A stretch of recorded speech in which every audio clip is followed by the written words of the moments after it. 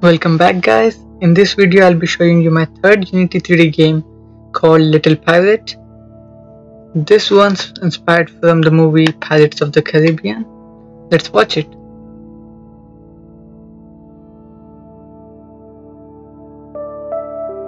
I'll have to low down the volume to avoid copyright strikes. I guess I still didn't know how to make the exit button work back in April. That's a very nice water effect for my level. As I don't have a professional version of Unity 3D, I'll have to adjust with this effect. I'll show you how I made this effect at the end of this video. It was really simple.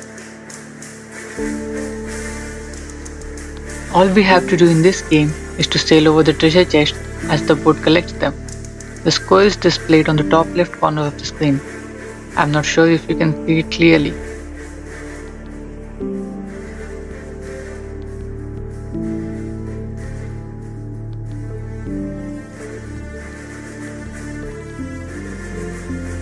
That's it. It's a simple collection game.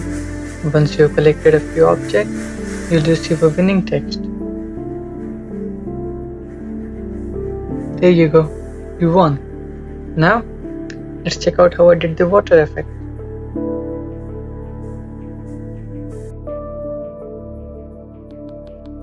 Let's go to Assets, then Scenes. As you can see, we just have two scenes in this project, a menu scene and a game scene. Let us open the game scene to see what it actually is and what I've used. As we see here, water is nothing but a cube object with water texture on it. Then, how do we have the water effect? Simple. The whole water platform is rotating, creating that illusion. To do that, we need to add a simple rotation strip to the object. Not only the water, but if you observe clearly, the top of the chests are also rotating. These chests are nothing but a cube and a cylinder placed together. I've also added a lot of point lights to the scene. Thank you for watching.